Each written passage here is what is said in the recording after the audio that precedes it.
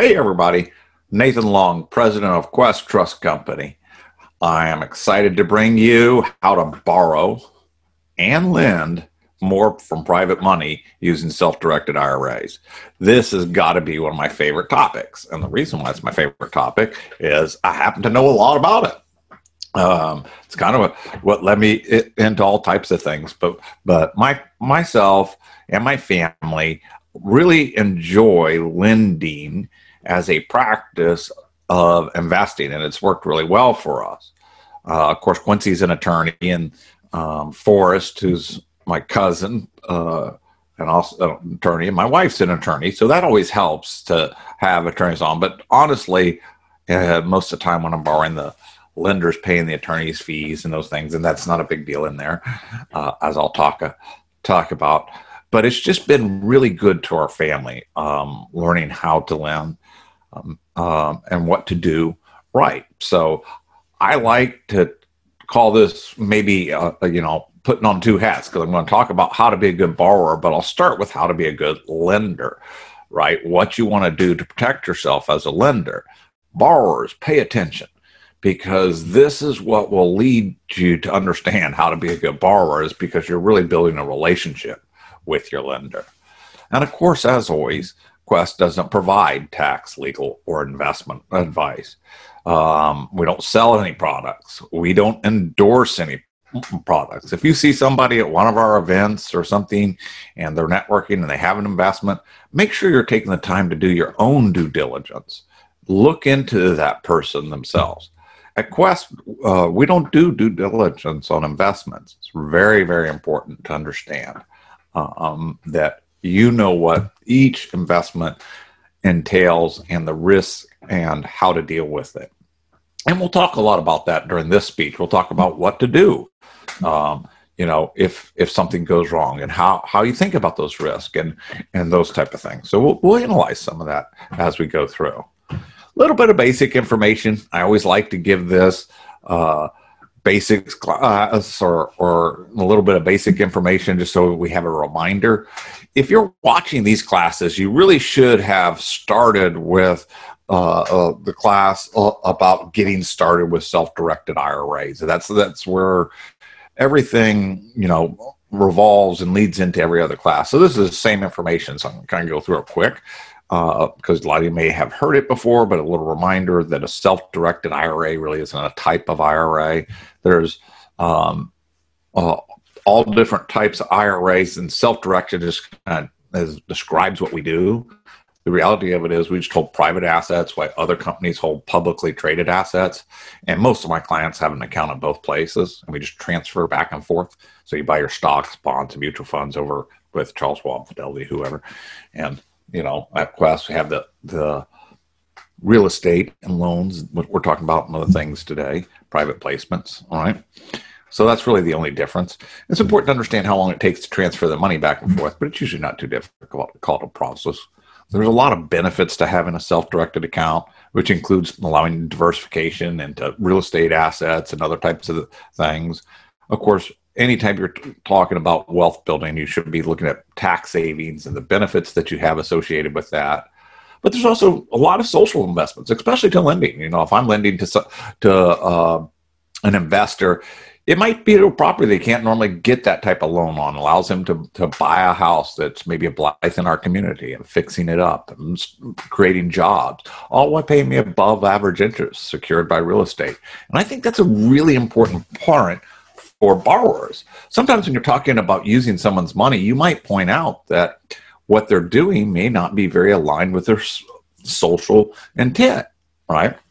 In other words, if I'm buying mutual funds and I cast a big, large net so that I can, pass out my risk between a bunch of different companies, I'm also casting a big net, may catch companies that aren't aligned with my ethical or my political intentions. So I think there is a lot of social or conscious investments that go on in the self-directed world, especially in lending.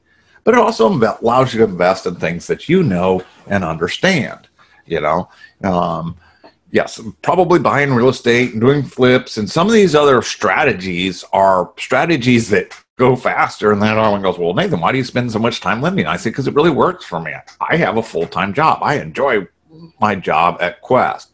I don't need another job investing, right? We have to be mindful of our investments. We need to know what to do.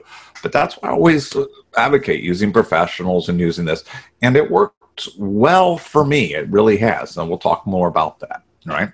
So if a self-directed IRA isn't a type of account, what type of accounts can be self-directed? Well, we got a lot of different types. We kind of break them up in different categories, right? We've got the personal plans. Those are your traditional and Roth IRA.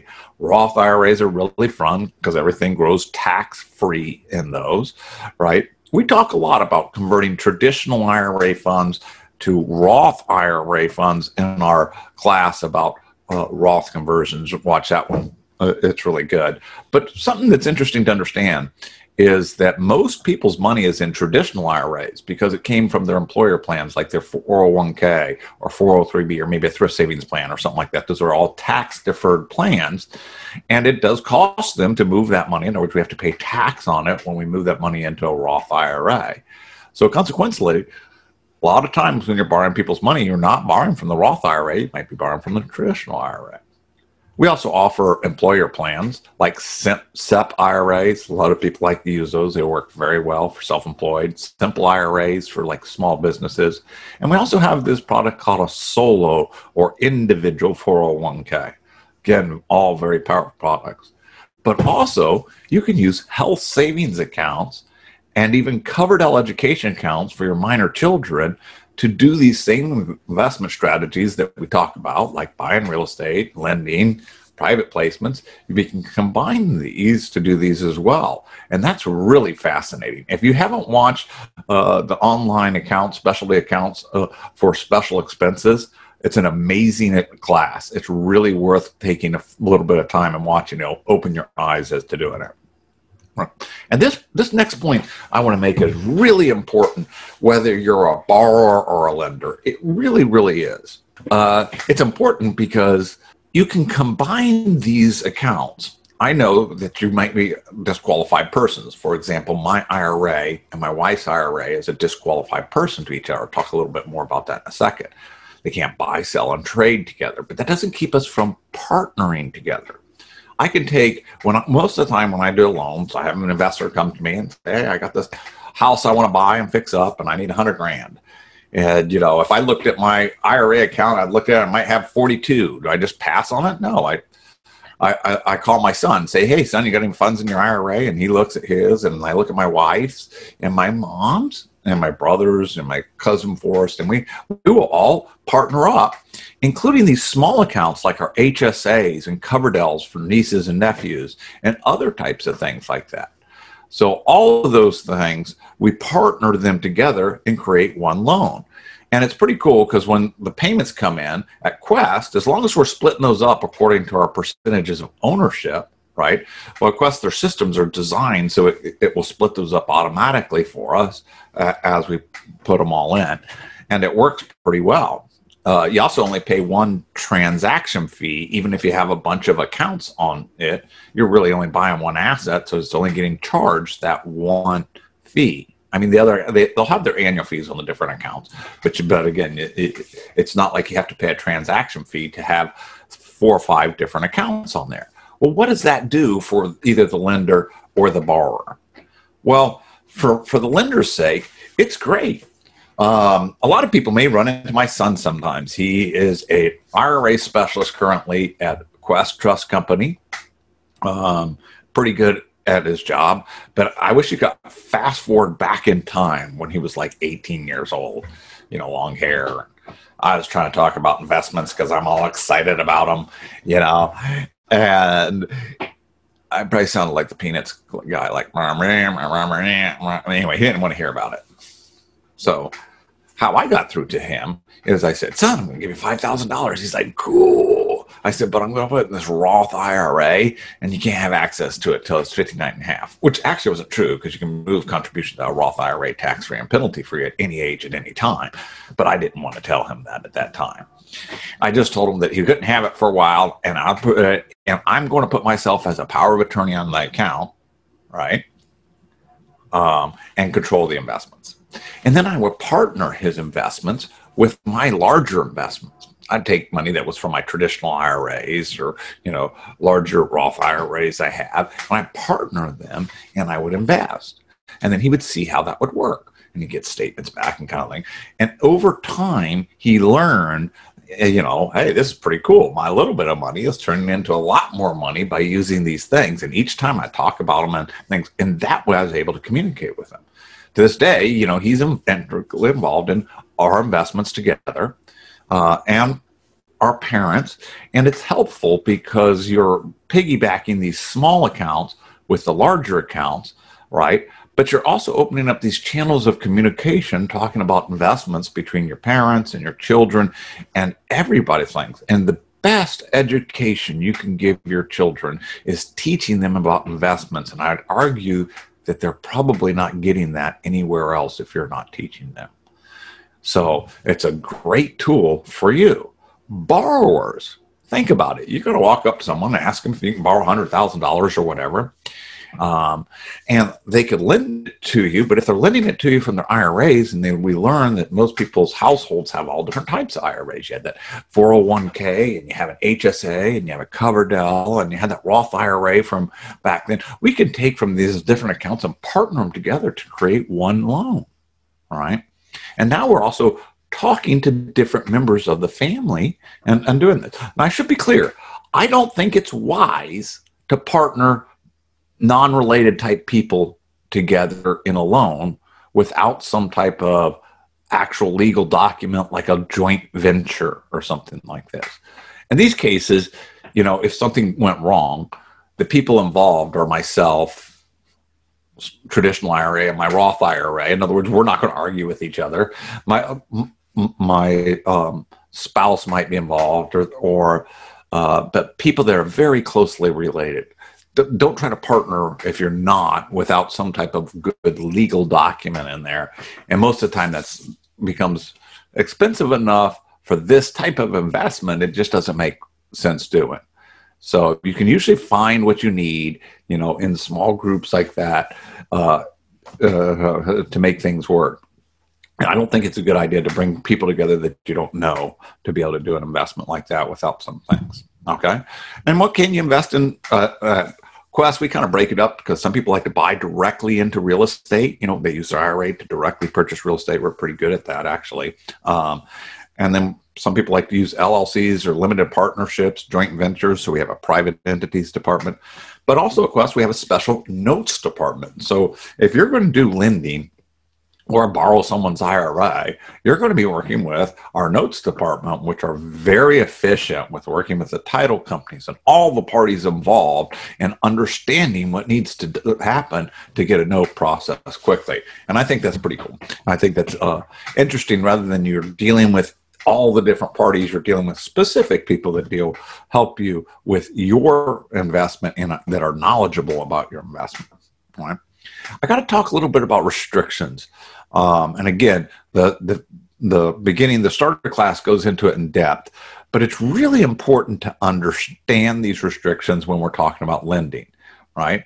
Because IRAs, and especially when I'm talking about these partner IRAs, right, are disqualified to each other, right? There are restrictions on IRA. There are people restrictions, transaction restrictions, and investment restrictions. And we never want to do one of these because it becomes a prohibited transaction.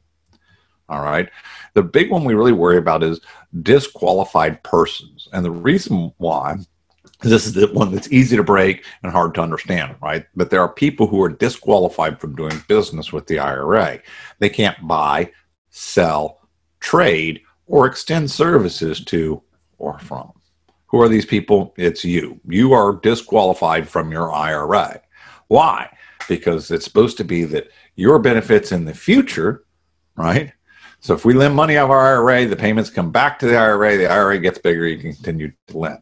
Everyone got that. You cannot lend your IRA to yourself. In addition to you, there are people who are equally disqualified to your IRA. That includes you, your spouse, your lineal ascendants and descendants, their spouses, and companies those people own, control, manage, or highly compensated by. all of those people, you cannot do what? Well, they can't buy, sell, trade, loan, extend a service, or receive a benefit directly or indirectly. Everyone follow that? One reason why I like lending, if I'm lending to a person, as long as they're not on my disqualified person list, it's very hard for anyone to argue that I'm extending a service or doing anything else when I'm doing with it. Also, as a lender, I tend to have a veil of protection, right? It's not the same as being a joint venture on there. I have a lot more legal responsibility there. So there's some protection to the IRA, and the IRA already has asset protection that's built into it as an IRA itself. So lending does work this way. It's helpful in these things. So if you're a lender, we're going to put on our lender's hat for a while now, and then we'll switch to our borrower's hat. But if you're a lender, what is it that you're worried about, right? Let's talk about things that I want you to do from a lender's perspective. These are basically my rules, and I like to tell people sometimes that I came across these rules very painfully sometimes. I love the way Quincy puts it. It's like this: Quincy, how did you get so smart? He said, "Oh, I did a lot of dumb things." Let that sink in. So learn by our lessons instead of life's experiences much better. Lesson 1, never loan on something you wouldn't be happy to own if the borrower defaults. So if the borrower defaults on a loan, right, if you're secured by the best thing in the world, but it's something that you don't want to own, you may not want to consider it. There was a time in our lives where we lent to a very nice couple that was rehabbing a small house on a big property. But what they had done is they were buying new prefabricated homes that were completely shelled out and placing them on there. And they were running a luxury dog kennel there very successfully, paying us above average interest rate. We were first lien position secured by the property. They were foreign born, and was more difficult for them to get traditional financing and some things. It worked out very well for us for many, many years.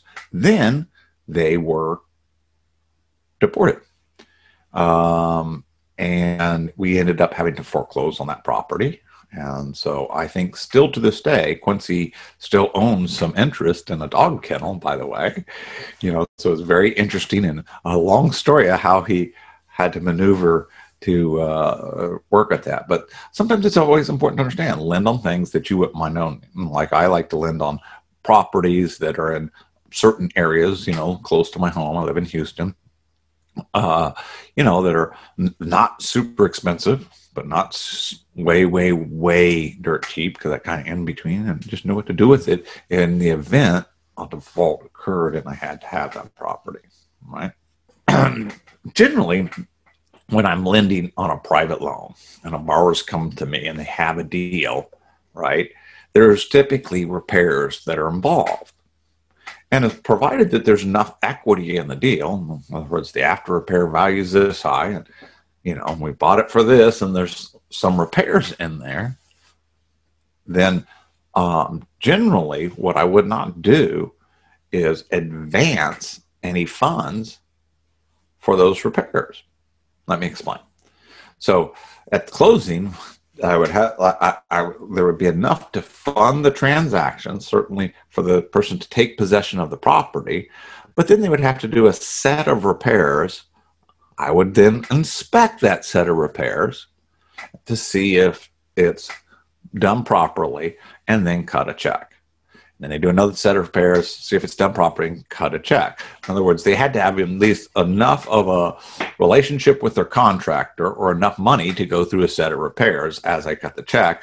That way, I was ensuring that each step along the way that the repairs were getting done and it was being advanced. And that's the proper way to do it. Notice I say generally. There are some times that I've made exceptions to these rules that worked out fine for me. I'll give some examples. There was a investor I'd done a lot of investing with, and he was purchasing a property. The property was pretty inexpensive, but it needed a whole bunch of repairs. The big portion of the job was the repair. But because we bought the lot so inexpensively, I felt comfortable advancing the first set of repairs, like $20,000, and then we inspected to see those were done, and then we'd do another advance. Some things about this relationship, this starts to define your relationship between your borrower and lender when you start to deal with repairs. It becomes very important to the borrower that they be able to have access to the check very clearly. Like quickly, if they've done some repairs so they can move on to the next one. So you have to be able to get out there and inspect, look at it, and fund very quickly if they're ready for the next check. That's an important thing to understand, because time on the market costs them money, and you don't want to make it too laborious for them. Here's the other thing. Borrower and lender, both beware of this. Take time when we're writing the loan to make sure that you've written out all the repairs that you expect to make and the repair schedule. Lenders, you may have to be flexible here. Often, they don't know. They're trying to do it in this exact order that they've listed, but the contractors don't like to always schedule at the same time that's on there. So sometimes they have to pay for this done first and some other things. And the whole point is that they're advancing on this list before you're cutting the next check. And you guys should be able to have a conversation about that if it needs to change somewhat. Be flexible. Just some thoughts on that. What else? This one is very important. Very, very, very important. Is don't loan to somebody that you'd feel comfortable foreclosing on. I have people go, well, Nathan, you do business with people in your family all the time. Yes, but we're all on the same side of the fence, right? We're all gathering up our money and then we're lending it or putting it into this deal or buying something, right? We're all doing it together with our IRAs as a family. That is different than someone loaning, right? If you went back to my disqualified persons list, I get this all the time. I get people, hey, how about I just lend to my girlfriend or my significant other that I live with, but I'm not married to. They're not on that disqualified persons list. That's a bad idea for a lot of reasons that I'm not even going to go into here, but it could be also still considered prohibited, because if you're sharing a checking account or something like that, you do it from your IRAs, they'll deem that you are still receiving a benefit directly, and it could be prohibited as well. Just don't do it, because you've always got to think from the perspective of what happens if something happens and I have to foreclose or take that asset. Do you really want to take it? Here's the next thing. With an IRA, you can't just go, oh, I'm sorry, that didn't work out, I'll just wash my hands of it. No, if the asset actually goes bad, in other words, your borrower stops paying you, right? You have to show that you've either made an attempt to foreclose or that asset no longer has value. You can't just let that other person do it. You're going to be forced to either take legal action or possibly pay a lot of taxes and penalties. Either choice is not good, right? If you have real love or concern for the person. So generally, they don't loan to people that you'd feel uncomfortable foreclosing on. Know your state's foreclosure laws. I live in Texas, and it's very easy to foreclose, right? You could, as little as 20 days notice after being late, post it on the foreclosure board. 21 days later, you can foreclose, depending on when the first Tuesday of the month is. We do it every Tuesday of the month. Very quick, very easy. If I had to foreclose, I would go back to the attorney that drafted the note and the deed of trust. That's why a lot of times, I'll be honest, I don't like to use title company attorneys. I like to use private attorneys. People say, oh, you say that because your wife is a real estate attorney. She's not taking any new clients, so that's not why at all. And she's doing other types of work now. But for a lot of years, she was a real estate attorney. And so, the borrower typically is paying that out of the proceeds that come from the loan. But the lender, the attorneys representing the lender's interest or drafting those documents for the lender's interest, right? The lender has fulfilled their obligation as soon as they give them the money. That's their part of the job. So all that documentation is for the borrower to make sure that the lender's right. So if something ever happened to my lender, they passed away, they got sick, they stopped making payments, I want to know where to go or to who to help me. And so I'm going to go back to that attorney that drafted them. That's why I like to have a relationship with my attorney. And there's plenty of good real estate attorneys that you can do it, and it's all about the same price. So something to think about. Borrowers, introduce your people to a good attorney and say, yes, the attorney fees are getting paid out of the proceeds of the loan, but so I'm basically paying for them, but this is your attorney. If anything goes wrong, man, that really helps them to make them feel good. If you ever do have a default on the loan, do not delay. Take action immediately. You can always stop, right? But I guarantee you that if you immediately send out a letter, notice that you're late, notice a default right away, your borrower will snap too. Never wait, never delay. You must act like a professional if you're going to be a lender. And that means following it up with knowing how to write a letter about being late, apply late fees, right? Know your state's applicable late fee laws. In Texas, it's very small, like 5%. But no matter what, you always want to do that. It establishes your relationship to your borrower as a professional one, and that's what it should always remain. All right? Borrowers don't, same thing. You should talk about it. I always talk about the fact that one of the things that borrowers and lenders should discuss is how and when the payment's going to be made. And I always encourage them to do it like ACH or electronically, which is very easy to do with IRAs. We have systems in their portals that you just log in and pay, boom, right? So easy to do that way, trackable, and everyone can see it as it comes in. And then you should follow up, especially like on your first payment. Hey, I just made that first payment. I did it this way. Let me know to make sure that you got it. I want to make sure the things. Man, that speaks volumes to the lender if you're making the first deal with him and the borrower is following up to make sure that you're saying, hey, are you okay? So just some things to think about. Always, I suggest, design the loans so that there is monthly interest. And there's several reasons to do this, guys. And I know it. I get it. Flippers, I get it. They're just like, oh, Nathan, don't say that. I like to just pay it all off at the end. Well, why? Well, that's when they get paid. They're not getting any payments. They're having to, construction guys go out, and if they're having to make monthly interest payments on the loan that you've given them, that's just another expense that they have to deal with, just like countertops and everything else. So a lot of them like to pay it at the end. Yeah, it's in your IRA. What difference does it make? Well, there's several reasons that makes difference. One of the big things is I've had instances where exactly what we're talking about is that the borrower passed away unexpectedly. Well, the heirs didn't know what to do with any of this stuff. But if there was not monthly payments, there's no default trigger. So then there was nothing to allow us to foreclose. That we can foreclose very quickly in the state of Texas. There would be no trigger. So you always want to have monthly payments on there. Okay. Borrowers. This helps you to establish yourself professionally with your lenders. Also, think about this. A lot of my lenders are reaching retirement age or at retirement age. And this is a bucket of money that they're using to create income to live on, so they don't have to spend it down. So they're giving you $100,000 and they're expecting a $900 check every month or whatever.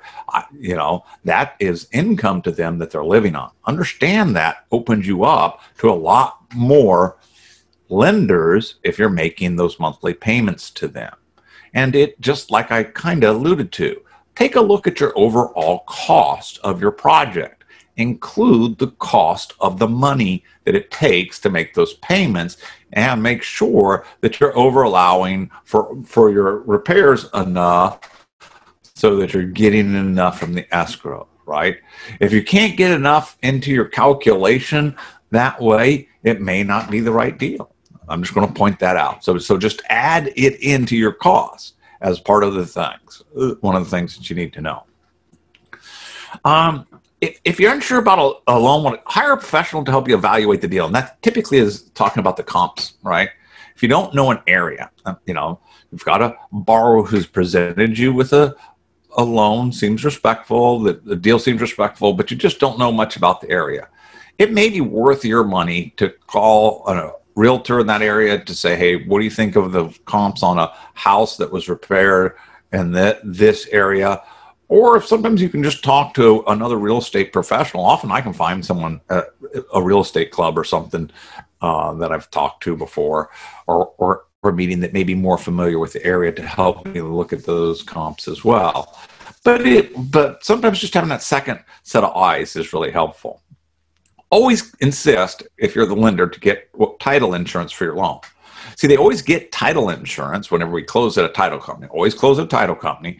And not only get title insurance, but you need to have a rider on there that it's a lender's rider. So that if it defaults, the title insurance carries over to you. It's very inexpensive.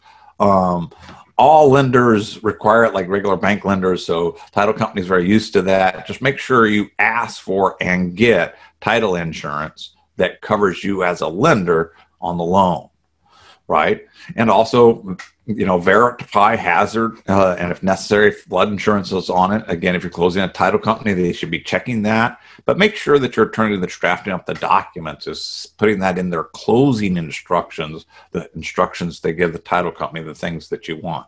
And evidence that the property taxes are paid, right? And sometimes what happens is they may be paid at the time of closing, but they still have it when it comes around. So what I always suggest you do is call your borrower and ask them to prove that they've paid the taxes for this year, right? And then verify it. And then I get on the county records and check it and make sure, right? And also, I do the same thing, of course, with flood insurance. But with also flood insurance, it's important to understand that you should be listed on there as the lender. You want to be listed on the insurance policy as the lender in case there's a major catastrophe you're involved. There's just not a check that's written and no repairs are then done on the property. All right. Also, you're often lending to a LLC, which is very wise. I like or prefer lending to LLCs versus people. Most real estate investors use an LLC for asset protection reasons, and that makes sense. But I have the attorney include in there a personal guarantee that also wraps around that LLC. That borrower should be able to give me his personal guarantee as well as the guarantee from the LLC's assets that they're holding. And that's usually not a problem to get, right? Consider. There's first liens and second liens. Do you want to be in second position? I usually won't, right? In Texas and in every state, the laws are different. So I have to keep referring back to Texas. So check your state laws. But in Texas, the second lien can be wiped out pretty easily by the first, and if you don't have enough reason. So the only time I put myself in second, even if there's a whole bunch of equity in there, is a couple of things. One, it's an account that's large enough that if I had to cure the first, in other words, pay off the first so that I owned it, I could do that. Large and liquid enough, I should say, which is rare. Two, that I know the person that's in first, right? And this is just something that we had to do to try to fix up the rest of the deal, maybe inject some more money into it or something like that. I know that person, and I know that they would deal with me if I was in that second position. At least I would get notice of it, and we could figure something out. That's the only times that I do it, because most of the time I don't want to be in a second position in a state like Texas where it's very difficult. But make your own decision, but talk about it, right? Do you want to be in first lien? Do you want to be in second position? And are you comfortable with the risk? The big thing about being in second position is understanding what to do if it goes wrong. If you can handle it, then you're okay. That's back to the same litmus test I give to most due diligence that you do, right? Do you want to allow there to be a second, or for your property to be wrapped? In other words, you're going to lend, and then they're going to turn around and lend to somebody else, you know? And this is personal. So I'll tell you, I don't like that. I don't like for my loan to be wrapped, and this is why. If something goes wrong in there, and there's several places for it to go wrong, right? The borrower is borrowing my money and then lending it to someone else and servicing that and making it through. That person better be a licensed loan servicer with all the things that that go along with that, right? So typically, that doesn't work very well for me, because if it falls apart there, they stop making the loans and payments, and everyone stops making payments in there somehow. I'm dealing with foreclosing on a person that's living in that house versus foreclosing on an investor. There's a major difference between those two actions, both legally, right, and just how you feel about it. So I don't like to do that. That being said, I have found that sometimes buying the note from someone else has made sense for me. For example, there are hard money lenders out there that will loan money to at a pretty hard rate, right? And they're servicing the loan, they're doing all the work, they're checking all the repairs, and they will sell that note and deed of trust to you individually, and while they continue to service it, and personally guarantee it often. So if the payments aren't made, they have to foreclose, they'll buy them back. I've been doing more of this myself lately, and this makes sense for a lot of people that may not want to, or are experienced, or want to do the labor. In my case, it's a want to do. I've been very busy lately, and so it's very hard for me to sometimes go out and check to see if repairs are done, or do this, or drive here, go over there. It's easier for me to receive a lower interest rate, obviously, right? I'm going to get less interest, but as a result, I have a professional, and I would never do this, once again, if it wasn't a professional, using a professional service, and I'd make sure I understood the paperwork and had it reviewed and many other things like that. But just something to talk about. Again, I think I've already mentioned this before. Never partner with people you don't know, just your family. If you partner with people you don't know, you need a legal document drafted by an attorney that is specific to this set of events. If you don't have that, don't do it. And like I said, most of the time with these type of loans, I'm seeing shorter term loans. Sometimes I have longer term for rental because my interest rates are higher, but they're using those for bridge loans or loans to do flip and repairs, or they might have them for rental property for a little bit and build up a couple of rental properties and take them out with a larger bank loan. All those types of strategies I've seen from my borrower. But again, just don't partner with people you don't know. So here's a little story. We're still in lender's hat. I think there's a couple of little case studies I like to always throw in so you can kind of see how it worked. There's a true case story, right? Jack had $100,000 IRA. He loaned it to an investor. He was going to buy a house to fix it up. The property had an after repair value of about $140,000. I don't think this is the actual property. It's just some picture someone threw up there. So it had about a 70% loan to value. It seemed pretty good. The interest rate that was negotiated was 9%. It's funny. Some people go, "Oh, that's so high." Other people go, "Oh, that's so low." I think 9% was pretty decent in this. He also retained a 1% origination fee. The loan was only a 1-year loan, so they'd either have to negotiate after another year. And I often do this. This is how I do it. I would make my loans for 1 year, and at the end of that year, we decide whether we're going to redo it.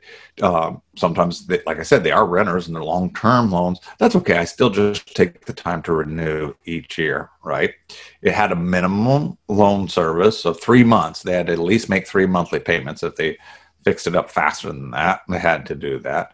But also the borrower paid the cost for drafting the note and deed of trust. And typically there's IRA fees if you're borrowing from an IRA. This is very common. And again, typically that comes out of the proceeds from the note. That's not typically coming out of the borrower's pocket. It's just being handled as one of the expenses at closing. So just something to think about. So how does it happen? There's a bi-direction letter. That's just an internal form request, really simple. We help you fill it out. It just tells us what you're doing. So you're signing off to make sure it matches what's happening on your note. We're going to check the note to make sure it's vested, what we call vested correctly, or has the right name, right? It's not Jack Brown that's lending it, and it's not even Quest Trust Company lending it. It's Quest Trust Company lending it for the benefit of Jack Brown's IRA 1, 2, 3, 4, 5, whatever it is. So it's important to have all that. We check that with the lender, right?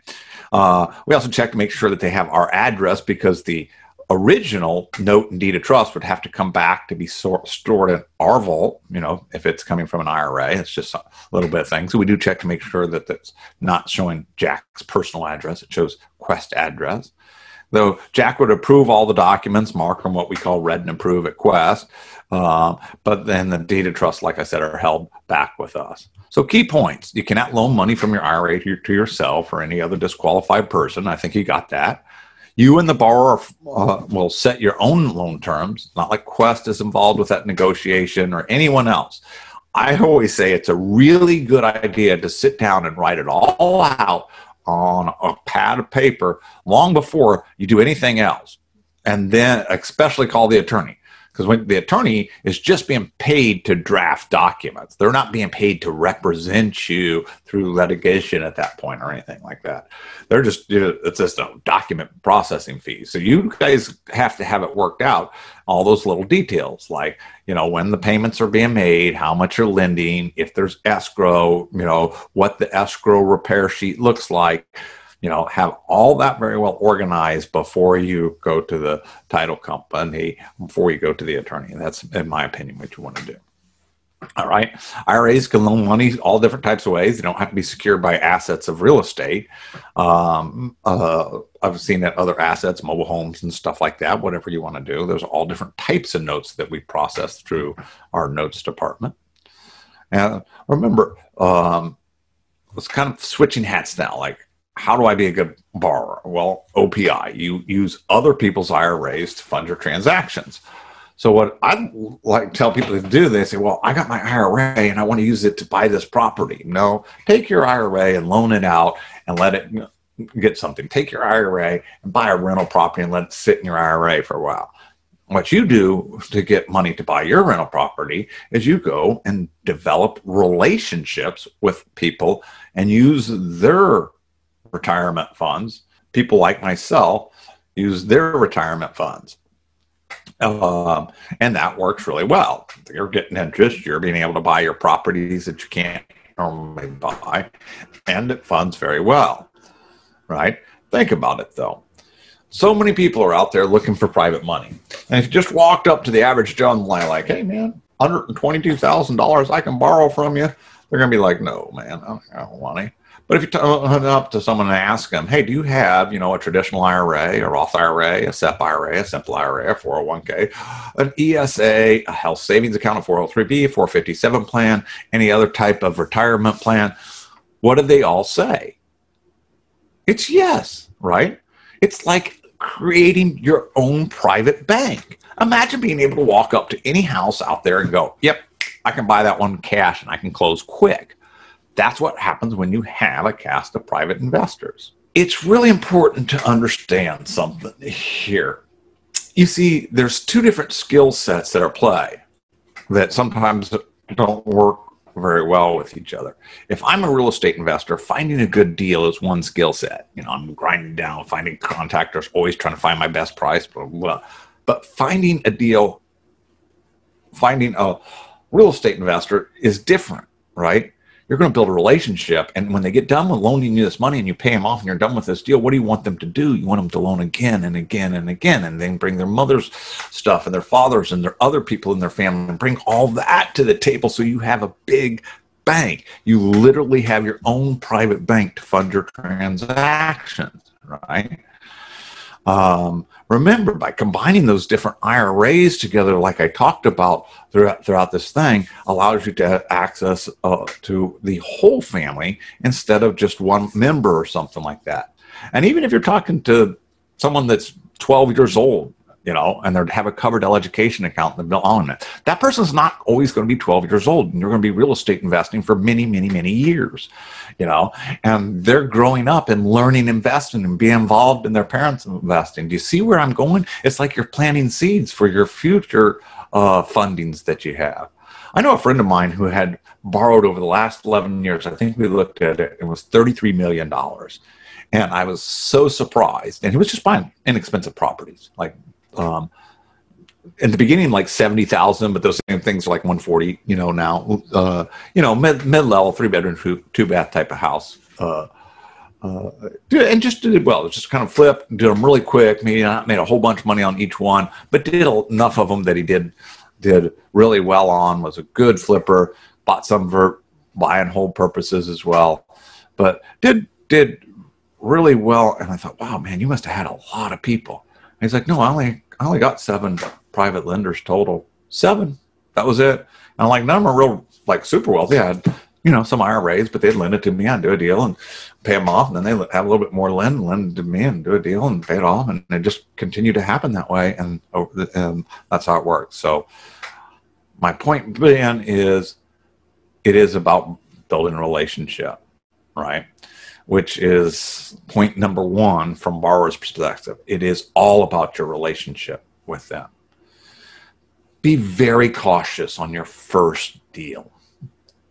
Take time.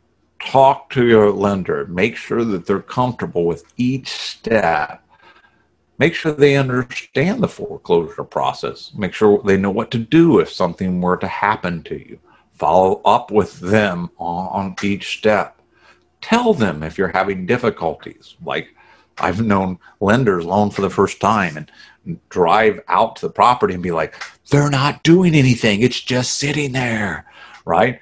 The investor's out and his crew's working on other property, and what he's done is he's waiting for the permits. He's piled all of his stuff and he's just waiting. He's got to wait, you know. But if the lender doesn't know it and it's the very first time he's working with you, it's good to just send a little email with an update once a week. We've done this or we've done that. The communication is key to developing that relationship that will last over years and years of you guys together, because that's basically what you're starting to do.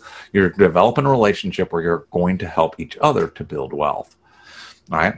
Talk to them about their risk tolerance. Make sure that it matches what you're doing and the risk that you're putting them in, right? Understand how desperate they are for income. You know, in other words, if they only have so much to borrow, maybe you don't want to borrow at all because you need to leave some cash for them for some emergencies or something like that. Different things like that. Think about who you're talking about, but ask them what's important to them. Make sure also the process is painless, especially if you're dealing with IRAs. IRAs can be complicated. At Quest, we do all we can do to make this process easy. Remember, we have IRA specialists on staff that you could pick up the phone and call at any time with your conversation with your lender, right? These are neutral third parties. They're professionals. They're going to talk about the IRAs, and it's going to make everyone feel more comfortable. You should have that same type of relationship with a real estate attorney that will help them also feel comfortable. I know it sounds strange. I'm going to teach them how to protect themselves against me, but in doing so, you're really developing that trust, and the trust is what you need to borrow over and over again. Remember, what we're really looking for is not just one loan. We're looking for a private bank to fund all of our transactions, and you do that by developing relationship with each lender and protect their interest at all costs. Even if you do a bad deal, find a way to pay your lender, find a way to do that. I had one guy years ago. He was a pretty good investor, but he had messed up a deal 6 ways to Sunday. I don't know how else to tell you. And he had lost a bunch on this deal. It was like 30 grand he had lost. And that was a lot. For him back in. And I saw, and he was upset. He's like, it's going to get out. I'm never going to be able to borrow private money again, ever, because everyone's going to know. Like, it was kind of a public deal, you know, and it was club, and he was really embarrassed. And I said, well, what'd you do with your lender? He says, oh, I just paid him. It was really painful. I had to take out a little personal loan and pay him, you know, but I got it back. I made it back on my next deal. It's really going to kill me this year. He didn't know, but that act did get around. It did. And what was funny is that lender had went around and talked about what an upstanding person he was, that on this bad deal he paid back. And anyway, his reputation got to be so big, like everyone wanted to lend him money. You know, it was kind of funny. He laughed about it. It's like, I thought it was going to be the deal that destroyed me, and it was the deal that really helped me, because it actually showed to his integrity. That's a true story. So I thought I'd tell you. So here's a little case study for you start 'em up investors, right? And I love this story. It's very, very true. And I always laugh, because I always get these people like, oh, I don't know how to be a real estate investor. I don't know. I don't know what to do. So this happened years ago, and I've got to watch him grow up. But a friend of mine's son, Dustin, he's at the time of the story, he's only 18 years old. He's my friend because his father is a real estate investor, you know, and also his older brothers. I think he had 4 older brothers, maybe it's 3. Older brothers are also real estate investors, you know, so he has some knowledge about real estate, education, investing, even at 18, to be fair, as the story goes on, right? But primarily his income is he mows lawns. That's what he does. He mows lawns, getting ready to start college. Smart kid. He's got a scholarship, matter of fact. But primarily, he would mow lawns at his father's and brother's investment properties. You know, had a little pickup truck, had his own little lawnmower, had his own little thing. And whenever he'd go to mow the lawns, Dustin would do one thing. He would bring a little 3x5 card, and he would write on there, I just mowed the lawn at 1234 house or whatever, and I'm going to be by next Thursday to mow again. If you would like me to mow your lawn while I'm out here, it would be inexpensive because I'm already in the area.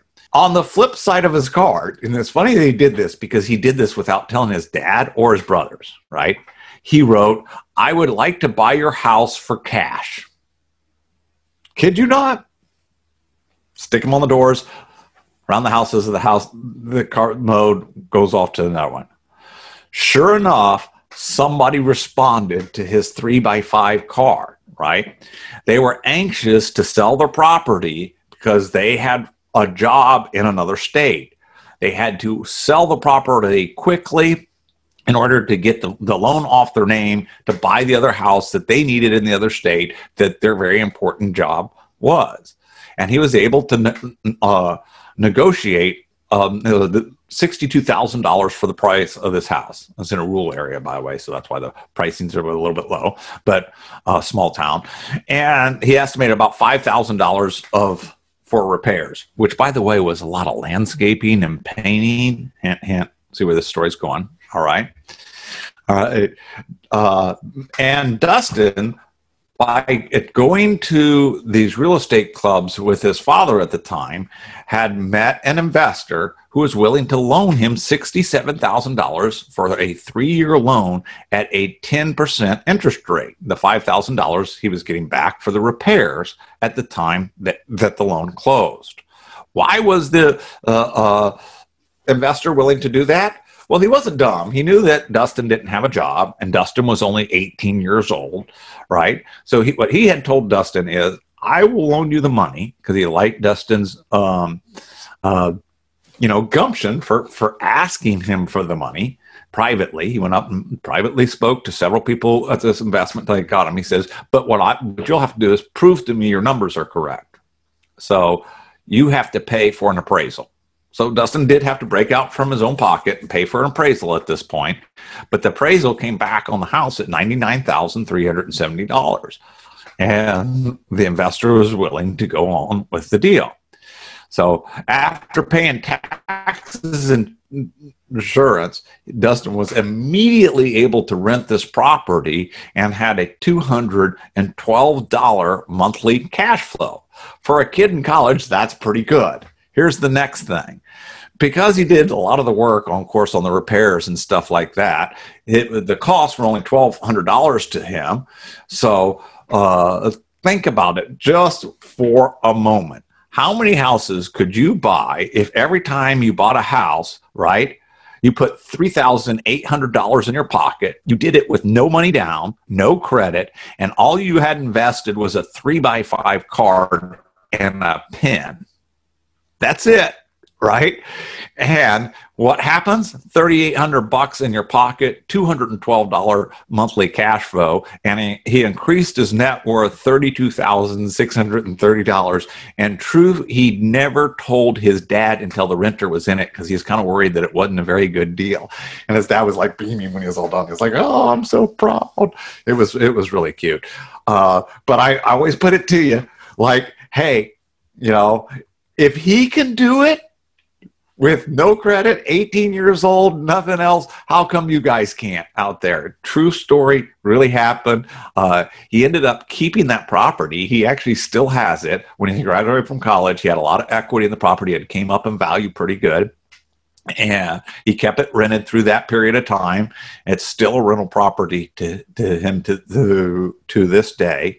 He did, his smart kid, he factored or kept that money, and factor a whole bunch of it back into repairs into the house, to tell you the truth, over a period of time. But then when he got a real job after college, he took out a bank loan and still has this as one of his rental properties. So as he starts his new family, he's got good auxiliary income, because his monthly cash flow went way up once he reduced that interest rate down to a regular bank loan. Hopefully this is helpful to you guys. It's just some of my own experiences and stuff relating to lending. I really enjoy it. Guys, if you have any questions about this stuff, the right thing to do is to pick up the phone and call an IRA specialist. Remember, all of our education is free at Quest. Other good ways to ask quick questions is during business hours. Our chat on our website is Man Live by IRA specialists. It's not somebody else in some other country or something like that. It's them. They're actually sitting at their desk and happy to answer your questions or make sure that you get to the right person as well. So if you guys have any questions, contact us at IRA-specialist@questtrust.com. Call us at 855-FUN-IRAs. Thanks, guys. Hopefully this has been helpful. It's really been enjoyable for me. Bye now.